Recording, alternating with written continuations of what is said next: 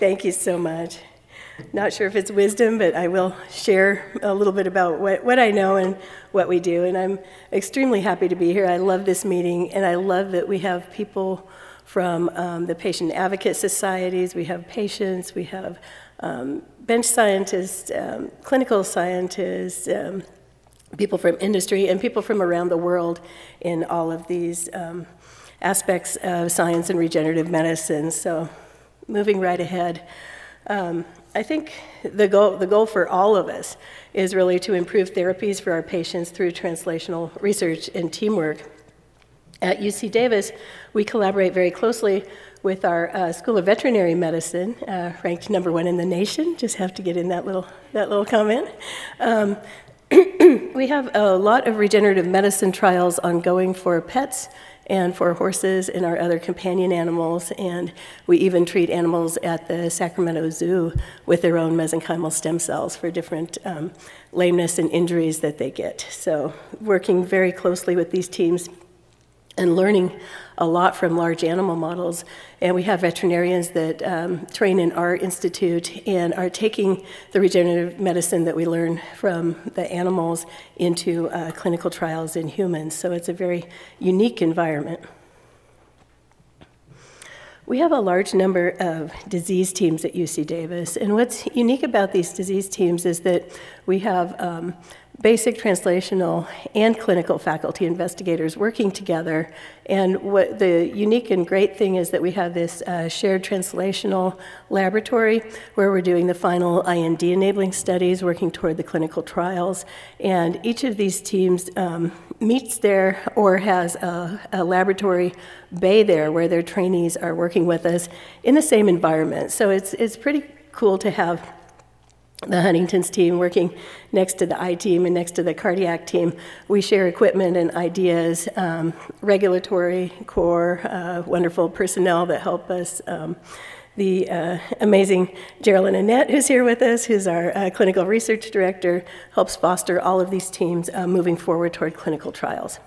So the green arrows are the teams that have cell therapy and regenerative medicine clinical trials, or same-day clinical procedures currently ongoing or recently completed using stem cells or a type of regenerative medicine. And the red ones are those where we are working with the FDA to finalize the clinical trial and get it into the patients. And those two that have the rainbow arrows, our favorite type of arrow, are those that have just recently gotten IND clearance from the FDA, and we're waiting for our institutional review board at UC Davis to clear them. So lots going on, and on a typical day, Geraldine and I will go in and we put on our swallowing disorders team hat first, and then we take it off and put on our liver disease team hat, and everybody just comes and meets in our conference rooms, and a lot of the team members overlap because they're doing similar things, like a team member might be doing the molecular analyses or the gene editing for one team and also another team. This is the pipeline moving toward clinical trials and through the phase 3 trial to commercialization. And this pipeline is borrowed from our friends at CIRM, at the California Institute for Regenerative Medicine.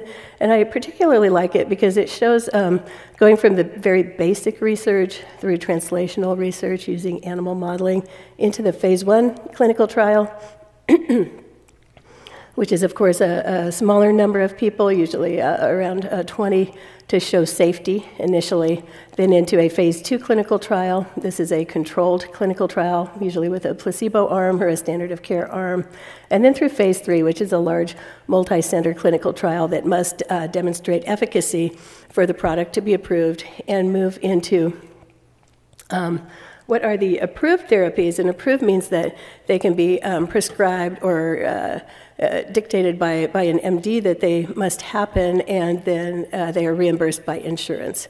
And so we have teams working along the spectrum through the phase 3 trials, some industry-sponsored, some investigator-initiated, and then we have the approved therapies also going on at UC Davis. This is our institute. So this amazing institute that we're so lucky to have was funded by a $20 million renovation grant, a major facilities grant from California Institute for Regenerative Medicine. That funded the part in blue. So we have the Stem Cell Discovery Lab. On this side, there's a little more basic science going on over there. We all work in this shared translational lab, and this is where we're finalizing the IND-enabling studies, and it can be relatively small because most of the teams are working in the vivarium. This is a vivarium with, does the FDA toxicity testing, rule out teratoma, rule out tumor, xenografting, all immune-deficient mice and humanized immune-deficient mice, which means that we give the mice a human immune system shortly after birth. And you can test a wide range of human stem cells in these immune-deficient mice, and that's a field I've been working in for the 30 years of my career in regenerative medicine. These teams are all hoping to get their development candidate, their product, into manufacturing in our amazing good manufacturing practice facility that's run by my colleague for many years, Professor Gerhard Bauer. And that is right next door to us. It has all of its own air handling, and that's how it can be sandwiched in between these labs. We have industry partners down at this end. So we have the PetNet imaging and radiopharmaceutical training program that is training the radiopharmacists of the future. A proposed auditorium, still shell space, and then we have stem cell industry partner space down at the end where companies can actually come in and lease space down there that's outside of the CERM-funded area, lease space to come and work in our very vital and busy environment and work with us and partner with us and take advantage of the expertise that's in the building. This is a breakdown of the shared translational lab, just showing trainees in every team, and these numbers might not be accurate. Some of them actually have like 8 trainees because most of them are fellows in the clinic and they just come in for the weekly meetings, but these are the numbers that actually work there in the bays. And so we have our cores there, and these cores serve all of the academic teams at UC Davis. We are on the Sacramento campus. They serve the faculty on the Sacramento and the Davis campus across the causeway. Other academic investigators and also industry investigators, and we run these cores as fee-for-service, so no intellectual property is exchanged. We just do manufacturing. And in between grants, that allows us to keep our core team of experts paid and keep them on the team, because as we all know, grants go up and down, and otherwise we would have to lay off people that we've worked with for 20 years when the grant ends. So the cores are incredibly important to us, and we have people who have been doing this for a very long time, 20 years or 30 years for Geraldine and Gerhard and I, and so we do have a lot of expertise. So this just shows how the different teams are laid out, and my office is right down here, so I'm the first person that waves at you through the window when you first come in, and it's a wonderful place. I love seeing the trainees come in the morning. I love coming to work in the morning, and I just have to say it's really the best job in the world, and I'm so grateful to have it. We do a lot of training, and this is, I love giving this talk because training is at the center of my heart and of what we do. So this is a picture of our one of our most recent cohorts of the CERM-funded high school training program. This is our 2014 student cohort. This is a training program where the students work with their high school teacher all year to create a website. They're then judged by our Teen Biotech Challenge at UC Davis, and we have a lot of training opportunities throughout UC Davis. And the 10 winners get to come spend their summer with us instead of having fun before they go to college or go into their senior year. And they come and actually work at the bench with us. They create a poster, and then they go to the CERM Poster Awards, which is an incredible event and is really life-changing for these students. And we try to offer preferentially to students from disadvantaged backgrounds, if at all possible. Many of them are, the first in their family to go to college, as I was. We have another amazing training program with Sacramento State University, which is just a few blocks away from us. This is my alma mater. I started out at Sac State. So I grew up in Northern California, a single mom. I was so lucky to go to Sac State, and I got an amazing education there. I then went on to UC Davis and then on to University of Southern California. So always, just believe it can happen, and somehow it can happen. But this training program is very near and dear to my heart. This is also funded by CIRM, and the students in this get a professional science master's degree.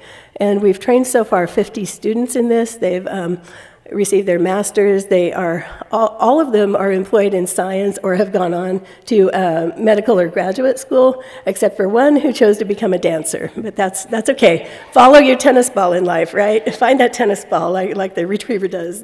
Just focus on the tennis ball. So very, very proud of this. The students take didactic coursework for a year, and then they come and work with us at the bench for 8 months and get on papers and things which really help their further career development. We have a unique visitor program at UC Davis.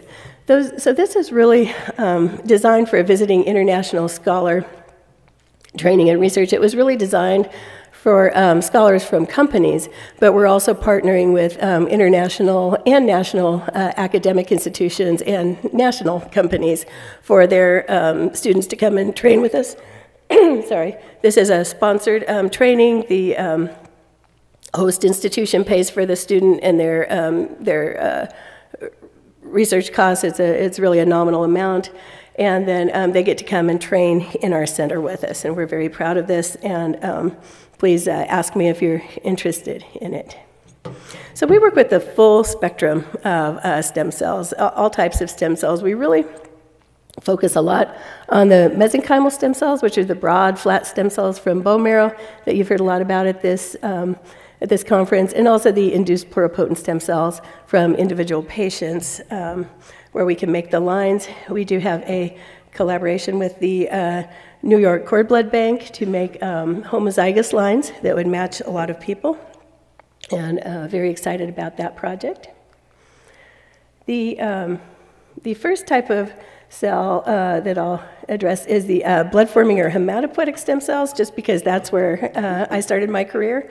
And this was in starting stem cell gene therapy trials in ADA deficiency with Don Cohn's lab in Los Angeles. And Don Cohn was an amazing mentor and taught me the essence of team science at a very early age. I started with Don in 1987. And we were working on doing hematopoietic stem cell, blood-forming stem cell gene therapy on the bubble babies. And for that, we used their cord blood for the early trials, and Don has now gone to using the bone marrow from the children once they're a little bit older. We use a safe vector to introduce the gene that's missing and then reinfuse the blood-forming stem cells into the kids. And Don has now gone on to have a functional cure for 23 kids with bubble baby disease who would otherwise have no immune system, and it has been deemed a functional cure. This slide is from when 18 were cured, and now it's 23. So incredibly proud to have started that, and this is my mentor, Don Cohn. Had to show a picture of him. Super amazing guy, and has trained so many people. I was his first, and it's been an amazing career, and he is still my mentor. He still helps me, even as old as I am. So for my thesis work in Don's lab, we were developing these hematopoietic blood-forming stem cell therapies, but to get the stem cells to engraft in immune-deficient mice, I developed a technique to transduce these mesenchymal stem cells. We call them merostromal cells back then.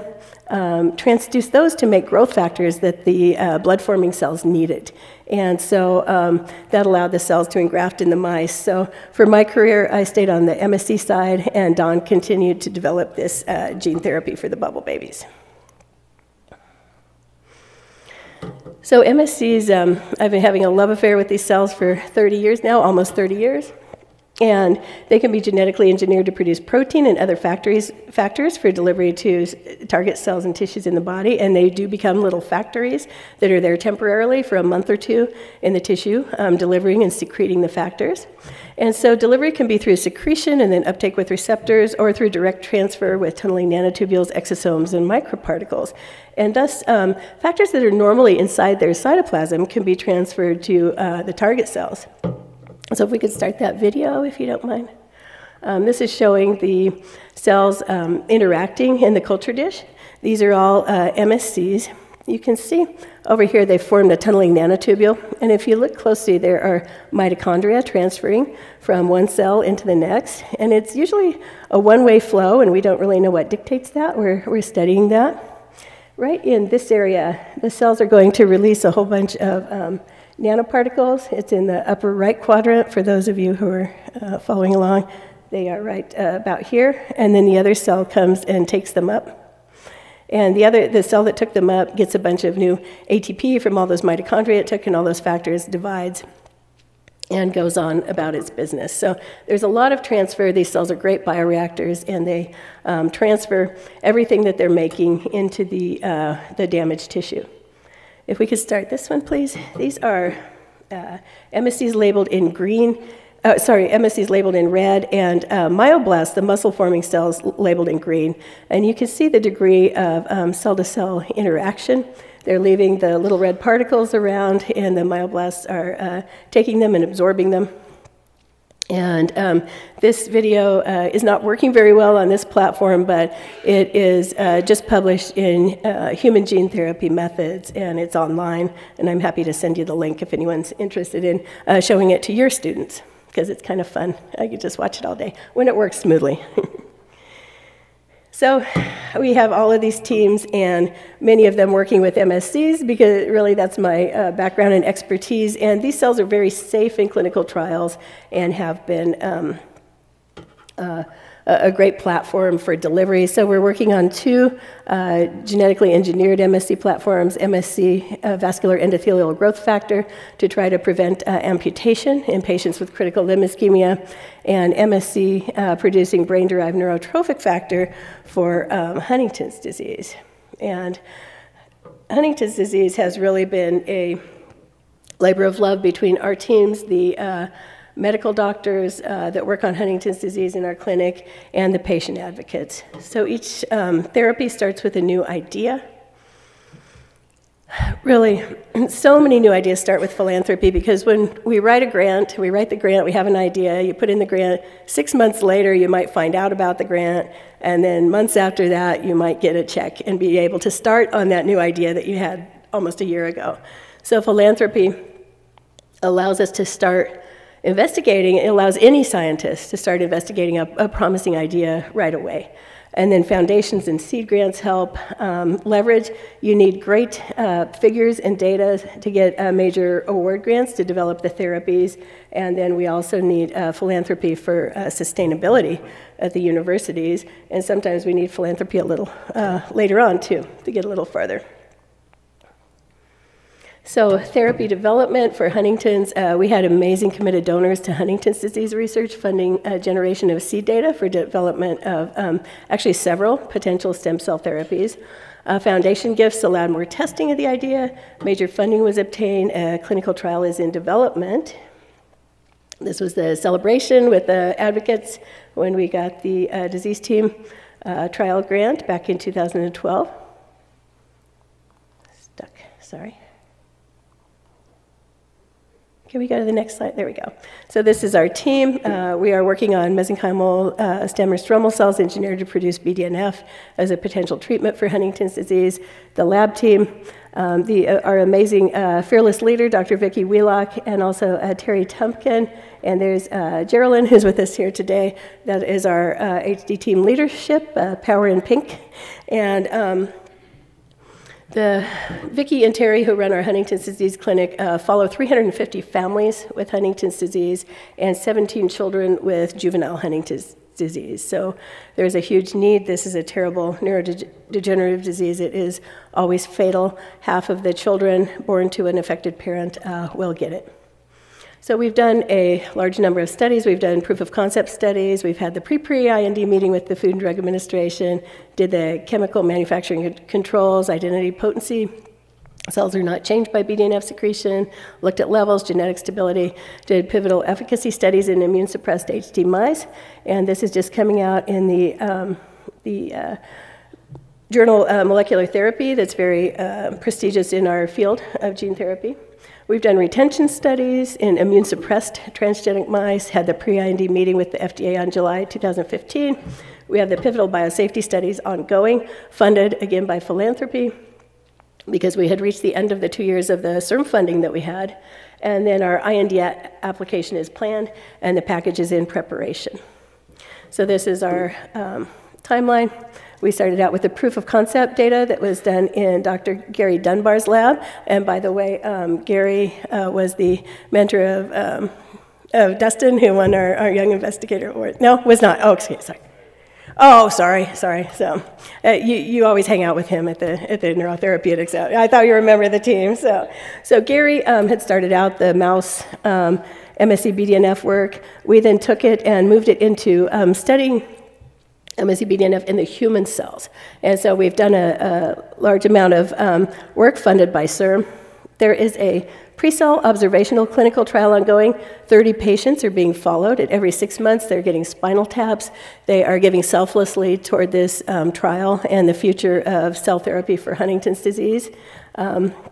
After we had our pre-IND meeting, the FDA asked us for the biosafety studies, which we now have ongoing, the dose-finding studies we now have ongoing, and 3 little pigs. So that is our sticking point. We need these 3 little pigs. We're using a novel catheter to get the cells into the brain. Had not been used yet for MSCs, and so we are, again, depending on our amazing Huntington's disease community to help us fund the injection of the cells into these 3 little pigs so we can apply for the IND and hopefully go into the clinical trial. We are actively talking to industry partners that might want to be involved in this, because you could possibly get funding for a phase 1 clinical trial from CIRM, from other institutions, but from other funding institutions. But to go forward into phase 2, phase 3 clinical trials and take it into a commercial product, very expensive, and you absolutely need industry. We have an amazing juvenile Huntington's disease gene editing team run by Kyle Fink. He's my incredible postdoc here. He did train with Gary Dunbar, sorry. This I know for a fact. Gary gave me his firstborn son, not the firstborn, but his amazing student to come and work on this project. And Kyle is now leading the incredible group working on gene editing for juvenile Huntington's disease.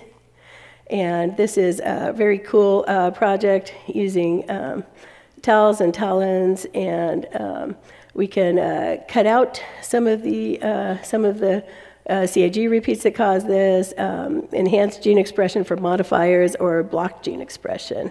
And so one of the things they're working on, this mutant gene has CAGs, too many CAGs. We need to cut them out and get down to a normal level that should not be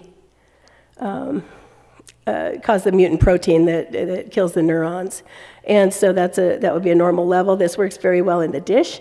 The team is now publishing it, and we're moving it into the brain of the transgenic mice. You can also do mutant allele silencing with a crab domain, and that should stop gene expression. And so this team is working very hard on this. They are completely funded by philanthropy at this point, and NIH awards for training. So the best new ideas come from the students always. We also have an exosome team run by Jonathan Anderson. He's another incredible postdoc in my group, and his students who work in our group. And this is a collaboration with Karolinska Institute and Dr. Letio's students at the Karolinska, and working on the exosomes, the little particles that the MSCs release that are full of all of the goodies, and we're using those particles to deliver the gene editing cargo to the neural stem cells. So from the lab to the patient is always our motto. We are always working toward that. We have an amazing, good manufacturing practice facility. We do fee-for-service contracting and partnering, whatever industry or academic collaborators need. We're using the Terumo hollow fiber bioreactor. This is the modern approach to growing a lot of cells instead of these huge cell factories or cell hotels, the multi-layers that take a lot of space. We have the flyers if anybody's interested. There's a booth downstairs. And we also have the fee-for-service cores for IND-enabling studies that we're doing for a large number of corporate and academic partners. So that is what I have. Many people have said it takes a village. It takes a village of trainees. It takes a village of patient advocates working with the scientists and the MDs who largely want to help their patients and don't know how until they team up with the whole team that can get it through the regulatory hurdles and do all of the IND-enabling studies and test all of the different things that need to go into a stem cell clinical trial. So that is what I have, and thank you for your time. I really appreciate it.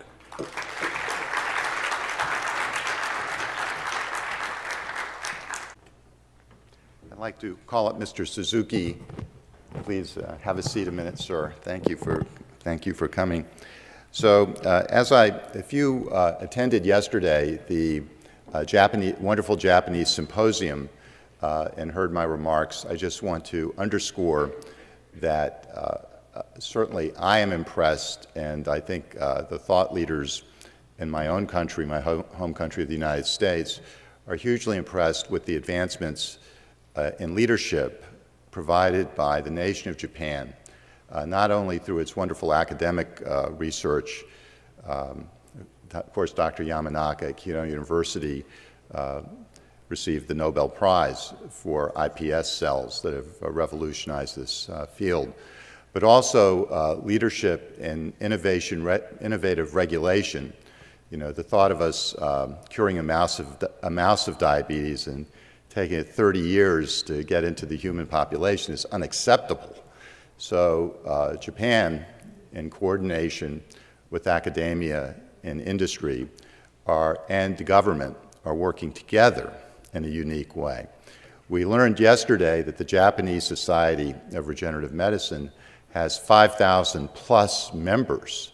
You know, I don't know if it equals or surpasses the International Society for Stem Cell Research, but that's absolutely jaw-dropping.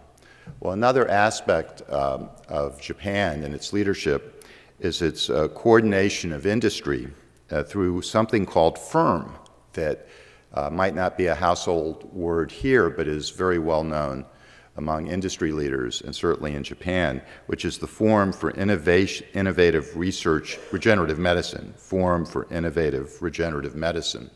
And as an industry group, not only do members of industry in Japan interact with each other, but they also interact with the world of industry. So we felt it was very important that FIRM have a platform at the World Stem Cell Summit to understand what their goals and objectives are and ways that their goals and objectives intersect with the global community. So we're very pleased today to have as our speaker Mr. Kunihiko Suzuki, who is the Vice Chairman of the Forum for Innovative Regenerative Medicine. Also, he's a member of the board and Vice Chairman of one of the thriving companies in our space, Medinet, based in Japan. And I hope as part of his presentation he will inform us a little bit about Medinet as well. So let's all welcome Mr. Suzuki and thank him for traveling so far to come to the World Stem Cell Summit. Thank you. Thank you very much. Good morning, everyone. Thank you very much, Dr. Bernard Siegel, for the nice presentation, introduction for me. And today, I will make speeches for the plenary note as a note presenter. It is quite a privilege for me to do that. Thank you very much for the opportunities.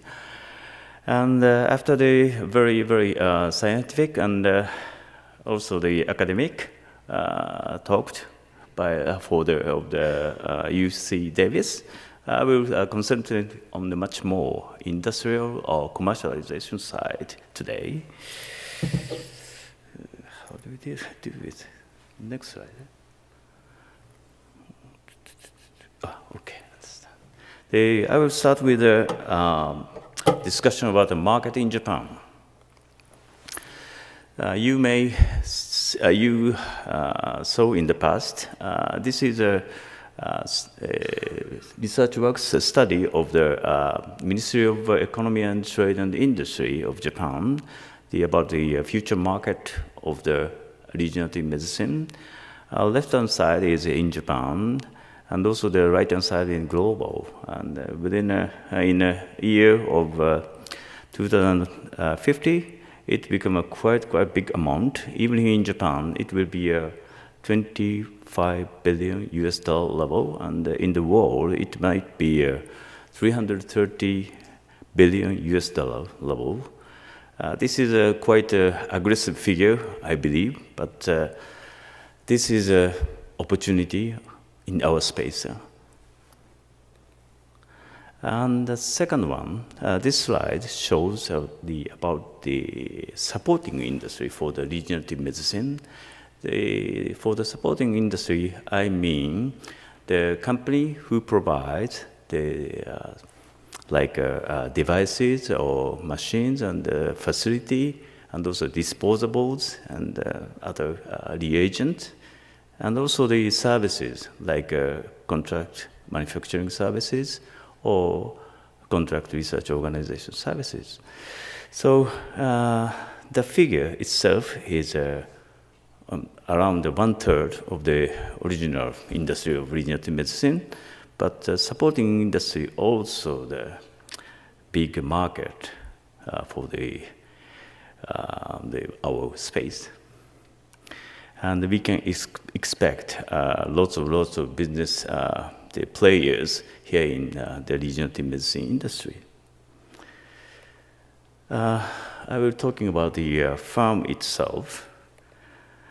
At this moment, by the end of November, the number of members is more than 180.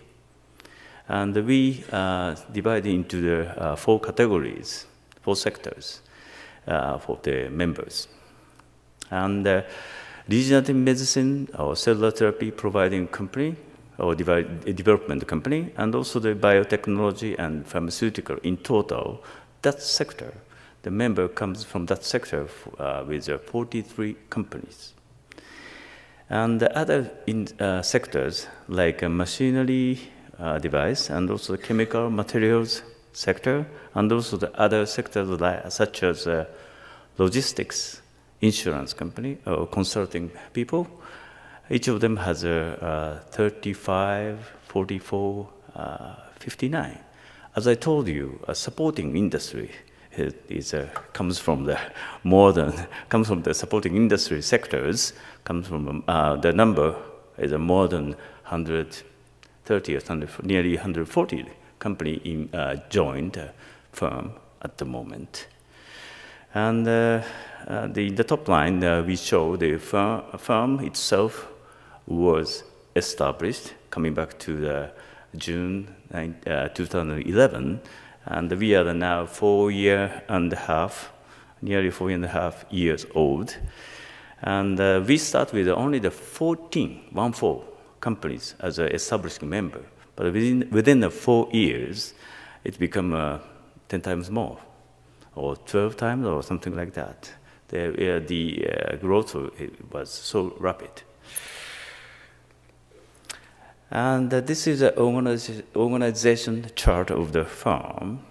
We are quite close to the arm of Alliance for Regenerative Medicine in the United States and Europe. I will let you know later on in detail. However, this chart of this kind of activity of the firm is close to the arms activities. We have in total the actual 6 committees who has special tasks. from the top.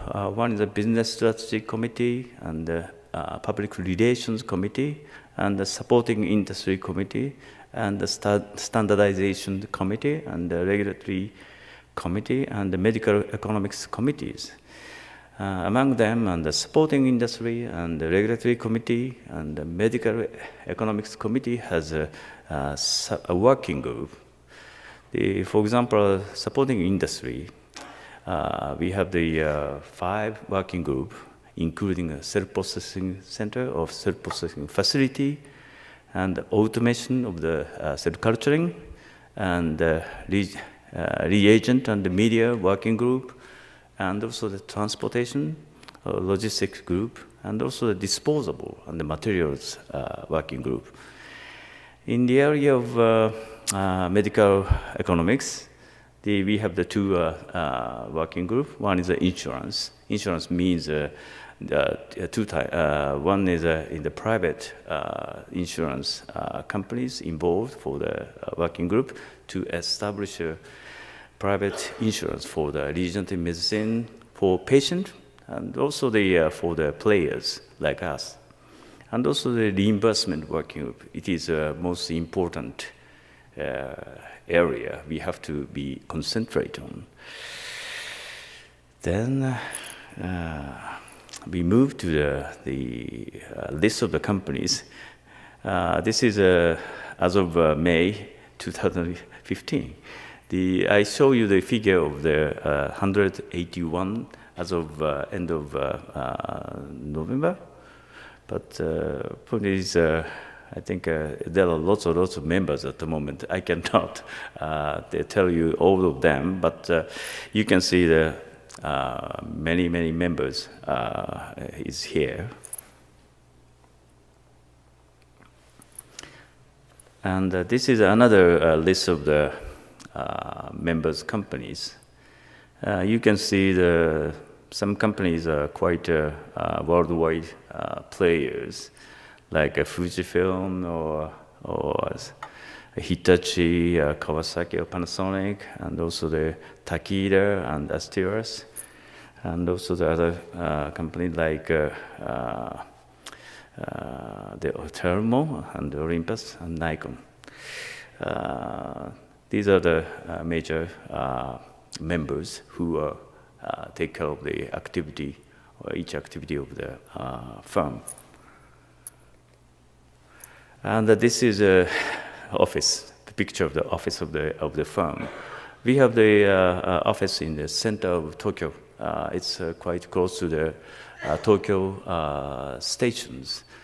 And the building used to be a headquarters of Asteras, but now it's become a part of the property company of Mitsui Group in Japan.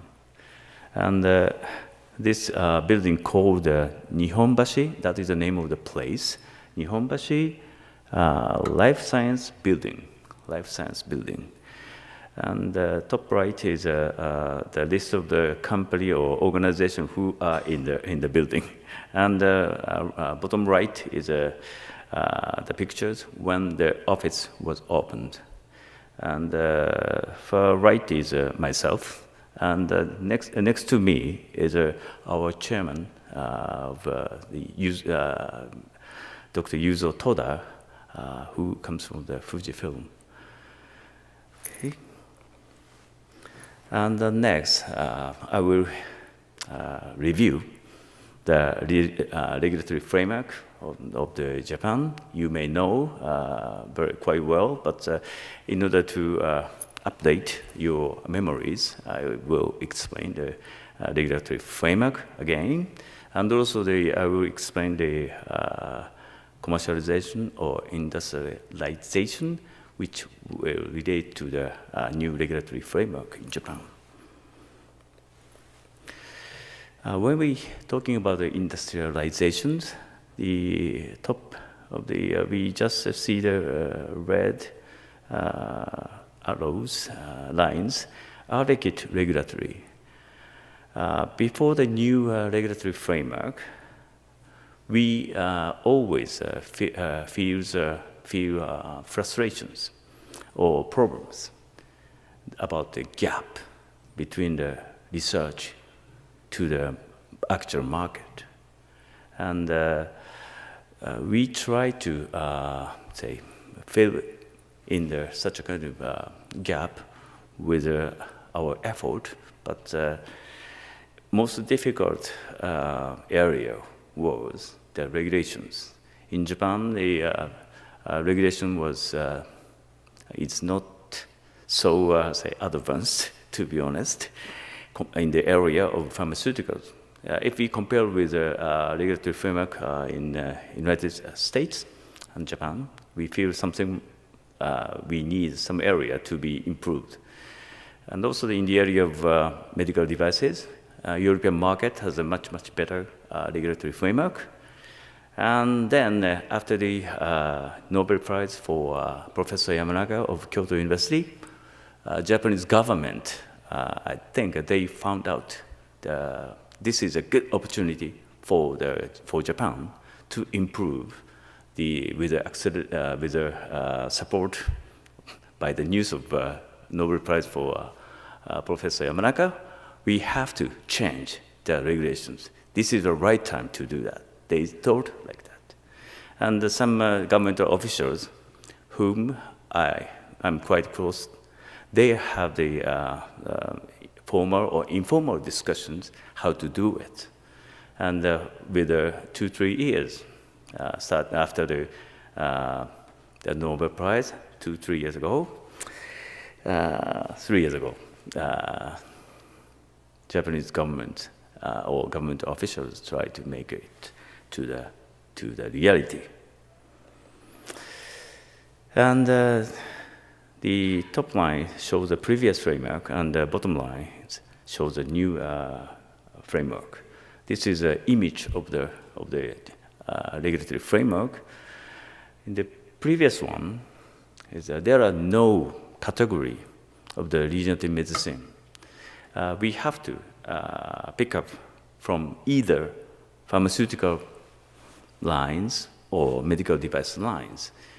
Both of them are not fit to the nature or to the character of the regenerative medicine. This is the treatment or technology using the living cell or living tissues. This is completely different from the pharmaceuticals or machines. Then a new framework gives us another opportunity. Gives us a new framework. The new categories established the name of the regenerative medicine, precisely including in Japan in the area of act on the pharmaceutical and medical device. In that categories, you can see that part or that part. This is including gene therapies. Purely gene therapy is included there, not only the regenerative medicine. And another framework comes to under the name of the Act on the Safety of Regenerative Medicine. This is regulations for the medical treatment itself at the place of the clinical place, and also the clinical studies at the university hospital or research hospital there. And this is a new, unique categories, new regulations for the treatment. I will let you know in detail later on. And this is the description about the Act on the Pharmaceuticals and the Medical Device. And this is the most famous the slide you have already seen in quite many times. Point is, always we mentioned oh, sorry about that. Could you return the slide? Sorry about that. Ah, yes. Okay. And conditional and term-limited approval. In total, we call it expedited approval systems. And conditional and time-limited authorization is a very, very unique systems. And if we confirm, if we find out they're likely to predict efficacy and confirming safety, that means in general, it is just after the phase 1 or phase 2 studies, clinical trials, then we may get the authorization with a condition of to make additional, say, post-marketing surveillance.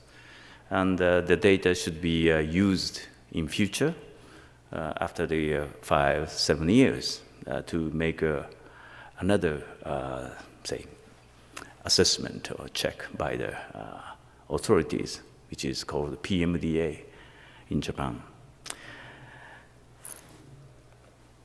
And another act is the Act on the Safety of Regenerative Medicine, and which is typical the regulations control the clinical spaces.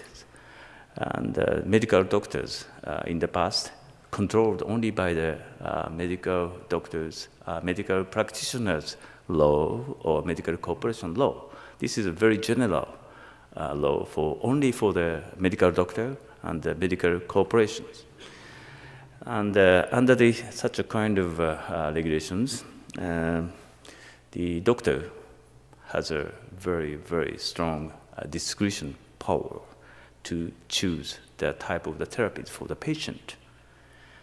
If they take a risk, they can do anything. Someone tells me, even if I say you just inject with only the water, that's okay. But it's not a good thing for the patient or for the society.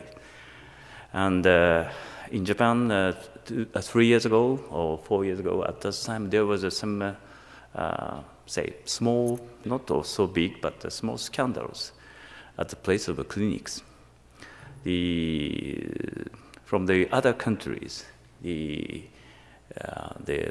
stem cell was processed in the other countries. The product imported to Japan and in the clinics, that such a kind of product was injected to the patient. Then after the patient comes to that country, then he died. And the Japanese regulation, unfortunately, support such a kind of, say, activities. So the regulator was so concerned about such a kind of, say, accident or scandals. And that is another incentives for the government to change the rule. And compared with in the past, Japanese medical doctors are much more tightly controlled by the authorities, Ministry of Health. And the one thing is they have to issue they have to submit the plan for the providing a regenerative medicine to the patient. And that kind of application will be divided into 3 categories. One is a very high risk, and the second is middle risk, and the third is the lower risk.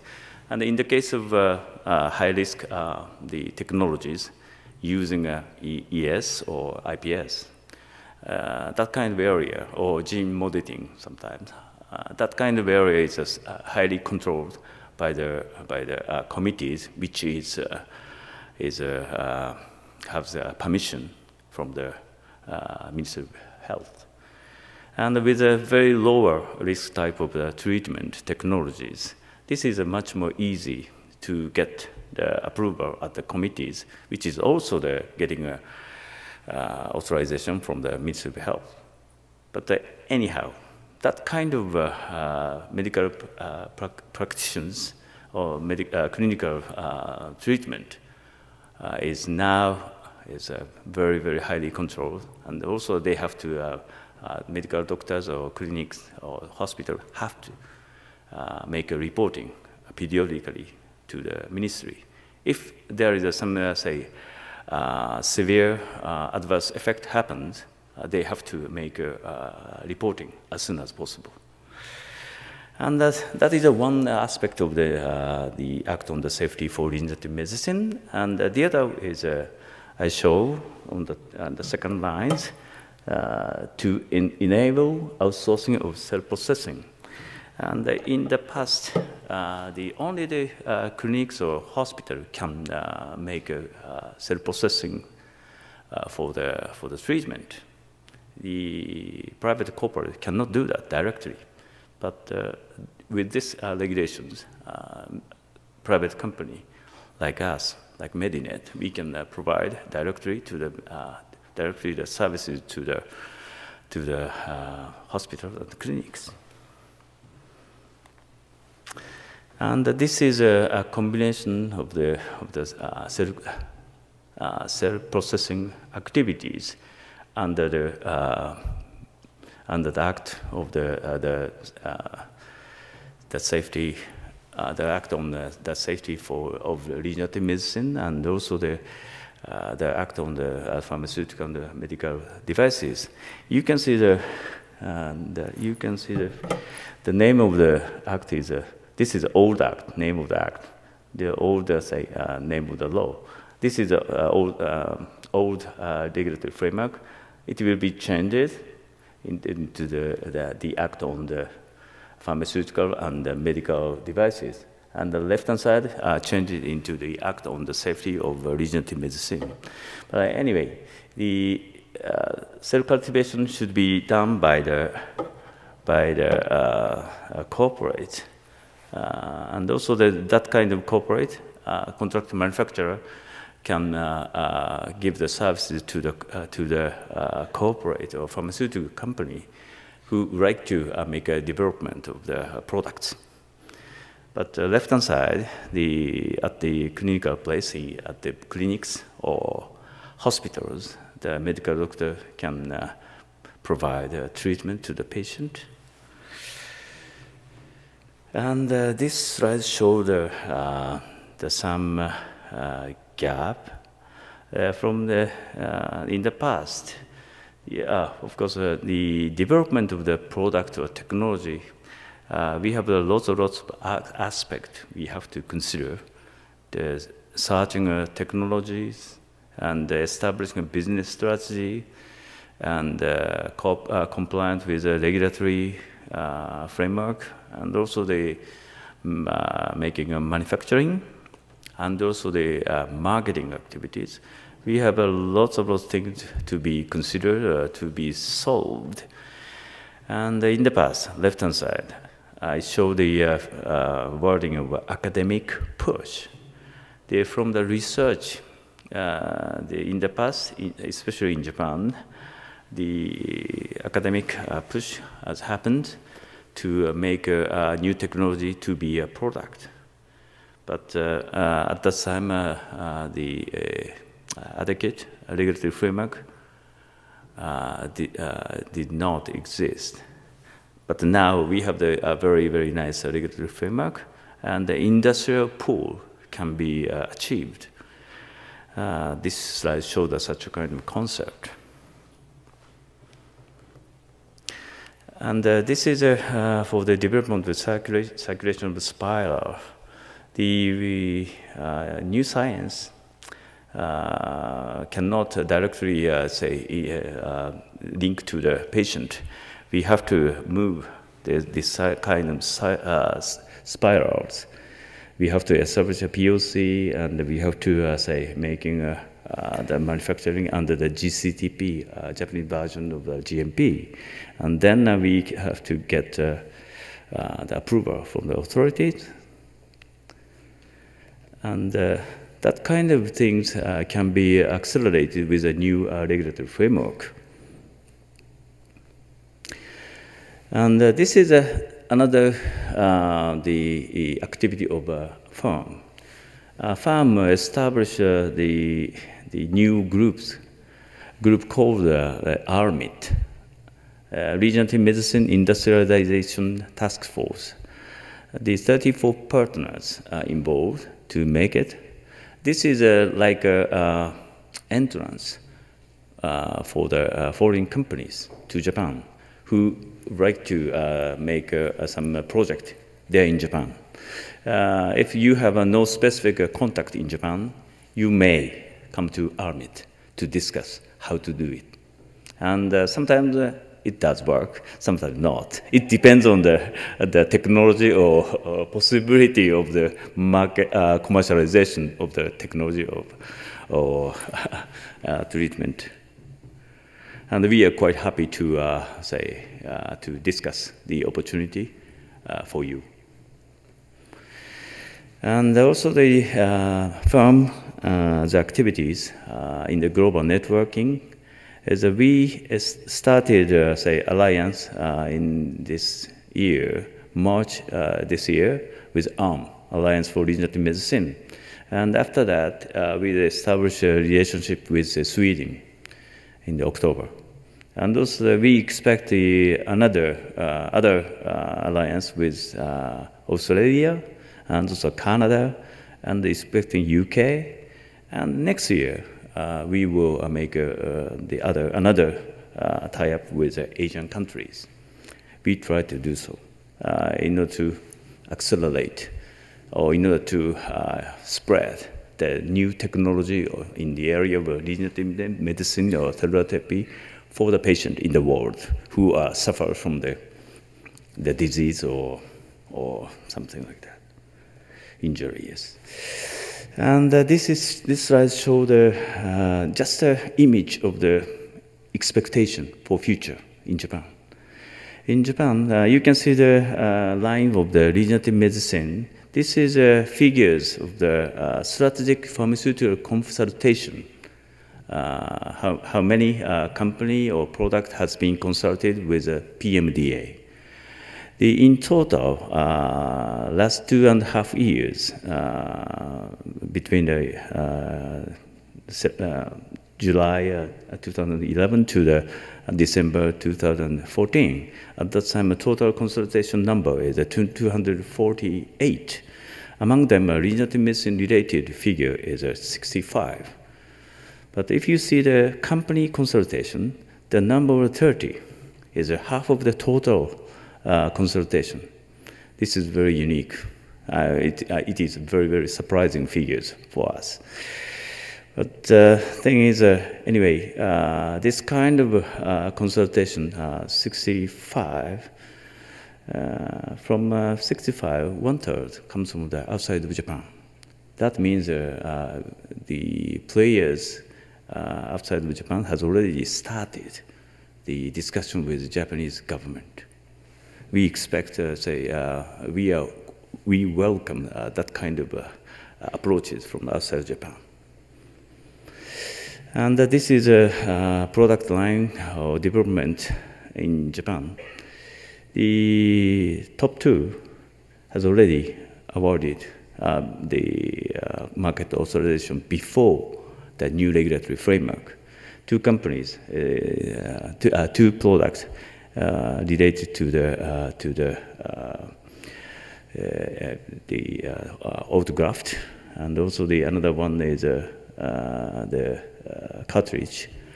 And both of them are developed by the JTEC. That company is a subsidiary of Fujifilm. And the other 2 products are recently approved. One is the MSC product for the acute GVHD. Another one is a myoblast seat for the ischemic heart failure. And the MSC is developed by the JCR Farm and licensed from the Osiris, now say Mesoblast.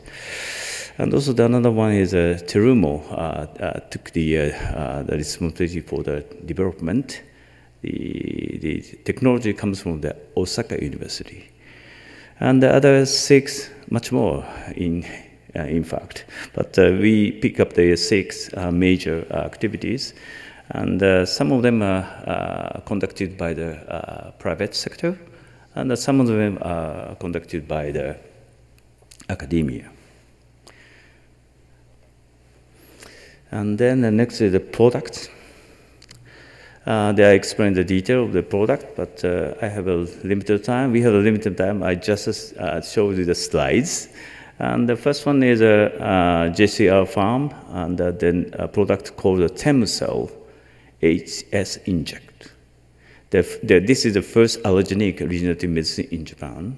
And this is a similar, same technology which were approved in New Zealand and Canada. I cannot remember in detail, but for the children of GVHD. But in this product is also for the adult. And the next one is the heart seat. This is a Terumo-made the heart seat. This is for the surgery. This is like the seat put on the heart. And this slide I have to report. Gray out figures in the right bottom is just comes from the article of the Nikkei Bio. Most of the audience here are very interested in how is the reimbursement of the new product after the new approved by the new regulatory framework. And the Temcell and the heart seat has a similar level of the reimbursement for the standard treatment in total. This is a report from the Nikkei Bio. I'm not sure this figure is correct or not, but the acute GVHD for children, adults, it costs 14 million Japanese yen. It's like 100 or 120,000 US dollar level. This is good or not, but I'm not sure. I'm not an expert of that area. But the thing is that the figure is a substantial amount, we believe. So the Japanese government reimbursement level is not so bad, but we expect much higher as a business people. But for the Japanese budget for the medical area is limited, same with other countries. So therefore, a figure should be lower, but this is a balanced figures, I believe. And the firm's activity is the National Strategic Special Zones. This is the local government gives the opportunity to provide this kind of project, Life Innovation Center. And the Life Innovation Center has the various type of the functions, including as a cultivation processing area, or clinics, or laboratory, or support the venture companies.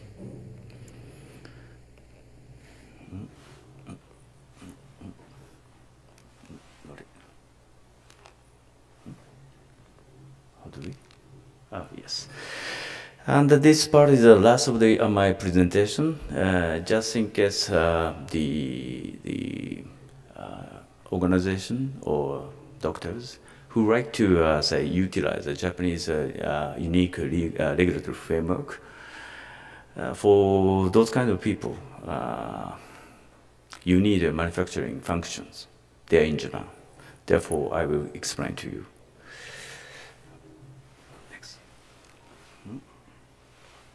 Oh.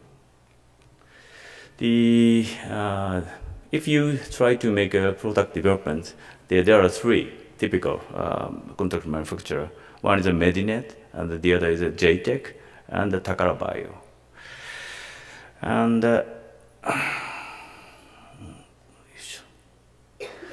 this is a Medinet, which I come from. There is a good facility, new facility we have close to the Tokyo Haneda International Airport, and there are nice functions. The keyword, just one word I can tell you: one-stop solution provider for regenerative medicine and cellular therapy. Medinet try to do. And JTech, they have the two products. Their facility of the manufacturing is GMP compliant or GCTP compliant. Another one is Takara Bio. They have the experiences for the gene and cell processing. They have the technology for the gene modifications. That's all. Sorry, that takes a little bit more time, but thank you very much for listening. If you feel it is a good opportunity for you to come to Japan, you are welcome. Thank you.